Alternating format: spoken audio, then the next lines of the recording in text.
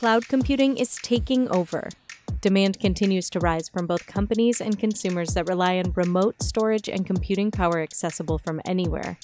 Tech giants Google, Microsoft, IBM, and others are vying to be the go-to providers. But one company has remained the leader: Amazon. AWS has a commanding lead in the cloud right now. In fact, if you add up number 2, 3, 4, and 5, they add up to what AWS does. Amazon Web Services is behind a lot of the technology we use, from calling a Lyft to checking your video doorbell to streaming your favorite shows. When people are watching a Prime movie, or they're watching a Netflix movie, or a Hulu movie, or others like that, they're watching it and streaming off of Amazon Web Services. The Super Bowl streams off us, and also Major League Baseball, and now NASCAR, and Formula One racing as well. If you use Intuit to do your taxes, that runs on AWS. AWS has been one of Amazon's most profitable business endeavors.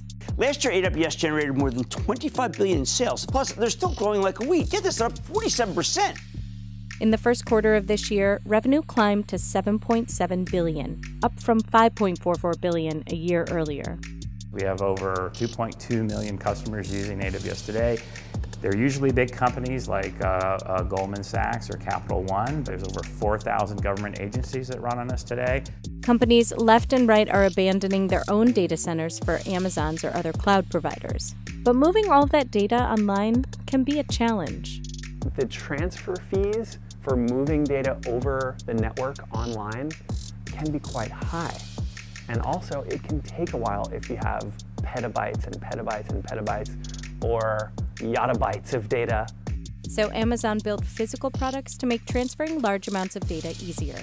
A portable data transfer device capable of operating in a war zone called Snowball, and even a giant truck called Snowmobile to help companies migrate their data to the cloud. What about if I have exabytes of data? We have a lot of customers who have exabytes of data. And the first thing that came to mind was, we're going to need a bigger box.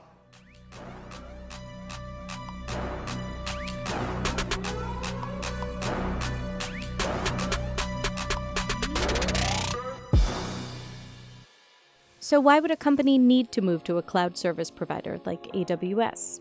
Most of our customers save between 22 and 54% versus running all in, building their own data center, building their own networks, powering it, having people to operate it.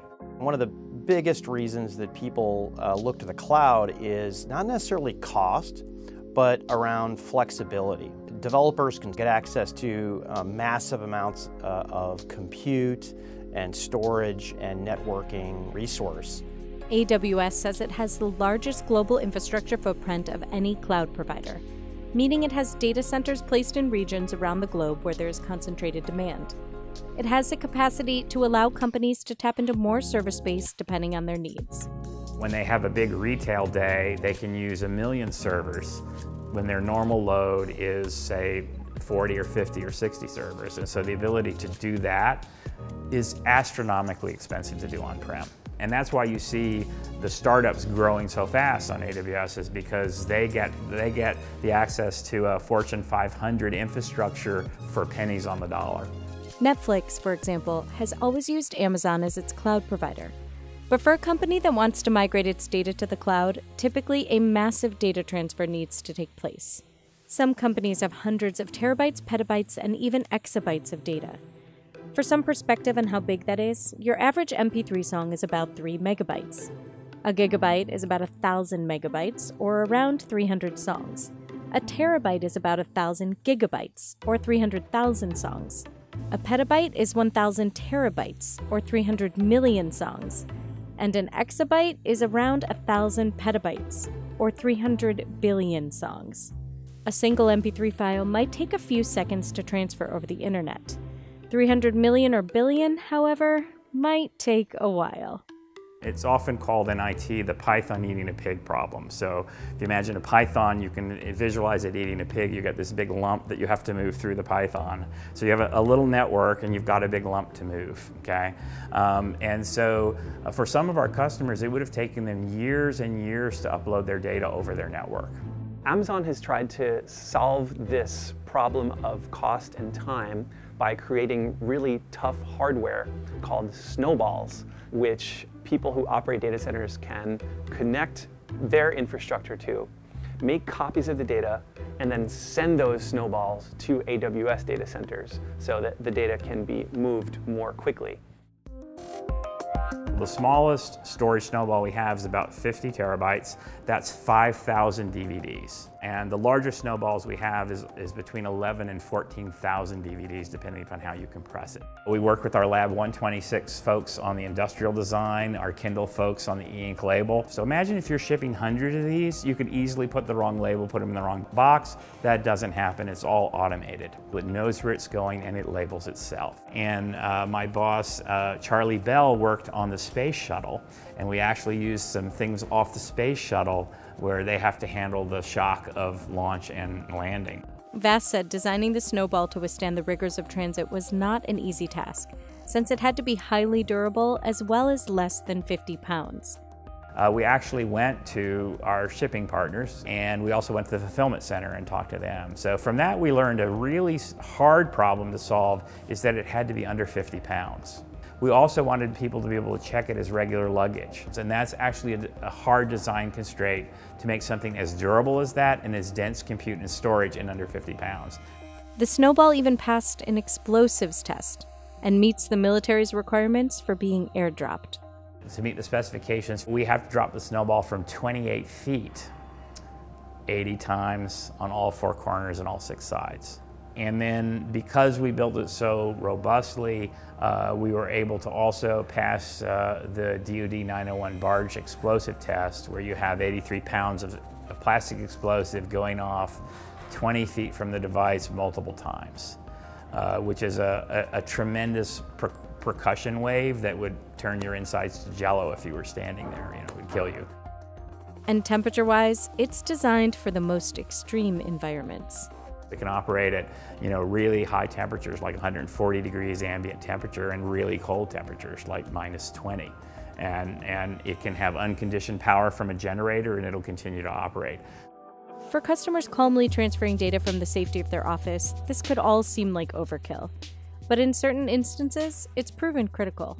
When the volcano was going off in Hawaii, USGS used the snowballs. They had local servers and the lava was coming up on their building. And so they didn't want to lose all that extremely valuable data they've collected. They also knew the snowballs could operate in high temperature environments. And so they shipped the snowballs there, downloaded the data, and shipped the snowballs out.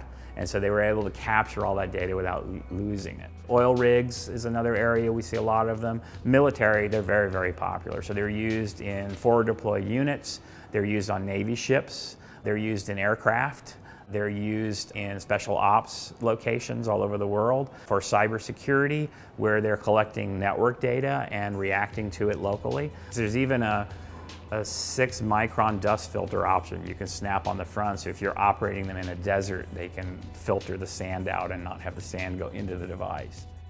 Even Hollywood has started taking advantage of Amazon's Snow family.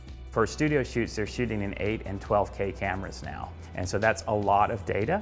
And so they put it on the snowballs, and you can see the screens on the front there are used for quality control. When they're done with the shoot, they actually ship the snowball back and it uploads the data into the cloud, and then they post-process it.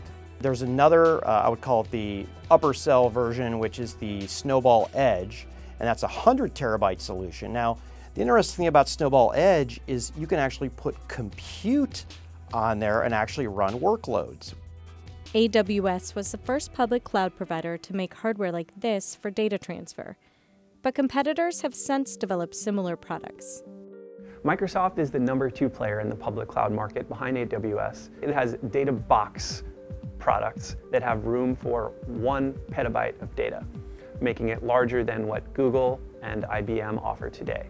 The Google Cloud, which is behind AWS and Microsoft Azure, has transfer appliance products, which are storage servers that you can install inside a rack in your data center. But it's not as popular as the one that AWS is offering today. But AWS is the only company that felt like it needed to go even bigger. Snowmobile has the equivalent of 1,250 snowballs in it. And so it's what we call a 100 petabyte truck. Put in context how much data a snowmobile can take. Let's say this typical notebook is 500 gigabytes. 100 petabytes would be 200 million notebooks that get ingested into this Mack truck. Digital Globe had this challenge where they had a huge amount of satellite imagery. They're one of the largest producers in the world of satellite imagery. And so it would have taken them about 10 years to upload it over the network. And they were actually the first customer that called us and said, hey, can't you just send a truck? And so we built one. We'll drive the truck up to your data center. We have power and network fiber that will connect to your data center. You fill her up, and then the truck will come back, put the trailer back on the truck, and we'll move it back to AWS. If you think about the idea of moving an exabyte of data, if you basically assign a 10 gigabit per second line to it, which is pretty reasonable, it would take you about 26 years. Using 10 snowmobiles, it would take you a little less than 6 months. I remember a few years ago, AWS announced the snowmobile by driving it onto a stage at an AWS event. And people just went nuts. They were like, what? How could a cloud be a truck? And it was cool, it was innovative, but it's not like we've heard about the snowmobile being a huge business hit. It's not like the snowmobile is what's making up most of AWS's revenue, far from it. AWS would not disclose how many customers have used a snowmobile to make a transfer, or how many trucks it has in service. We weren't able to see the inside of the truck because the technology is safely guarded, but it's essentially a data center on wheels. Snowmobile uses what Amazon calls zero-G racks, which suspend the system from both the top and the bottom of the truck to handle the impacts while in motion. And it has its own power and cooling. Once the transfer is complete, the truck enters transport mode. An armed guard and an escort accompany the truck as it returns to Amazon's data centers for the upload. Its location is monitored over cellular and satellite communications throughout the entire journey. Amazon intentionally left the truck devoid of branding to keep it discreet. When it connects to the AWS ingestion center, the data is decrypted and hashed to validate it. And then once the data is all unloaded and you validated it's unloaded, then the snowball is set up for another run for another customer. Just as Amazon has disrupted retail with its e-commerce business, the Snow products are an example of how the company has become a force to reckon with in the cloud computing industry as well. They're continually first with features. They're first with different ways of doing things, like networking. They have the most compute variations. They have the widest range of machine learning's offering too. 2 years ago, we deployed 1,440 new products and services. We deployed 1,954, that was in 2018. I'm sure we will beat that in 2019. So innovation has been a key point. Security has been a key point. Our systems are the only cloud that's certified to run the intelligence agencies and DoD type clouds, top secret compartmented level of certification. And we continue to have just a wide variety. We have the most number of databases available to our customers, the most variety of databases, the most robust storage platforms, the most number of options in compute. In addition to that, we've just been doing it longer than anybody else. So we have these years and years of operational excellence and experience behind it.